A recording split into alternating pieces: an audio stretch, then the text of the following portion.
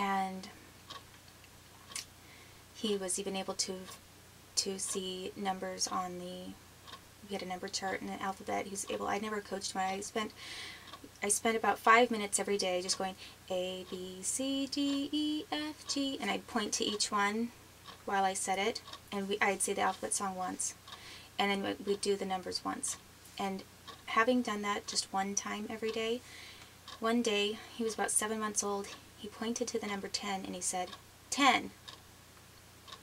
Like he reached over and he wanted me to put him up closer to the wall so he could touch this one number. And then he touched it because there were the numbers in a row. And he touched this one number that he was leaning forward to have me, because I was holding him, that he wanted me to walk him over to the wall to. He touched that number and he said, 10. Clear as day. I think I couldn't believe it.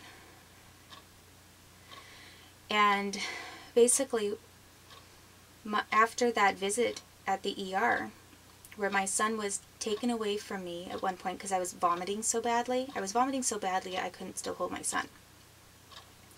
My son was taken from me at that point into a different room, and I asked him where he was being taken. They said to see, and later after he came but was returned to me, they said that Dr. Butler had looked at him. And then we got home, and when we got home from that point forward, my son was never speaking the same again. And he was trying to speak, so it wasn't like I had traumatized my son or anything like that, or that he was autistic. I mean, he was definitely still trying to speak, but he would open his mouth and try to say these words, and they'd come out all garbled. Like he could no longer articulate what he was wanting to say. And the last person that he saw before this happened to him was Dr. Malcolm Butler.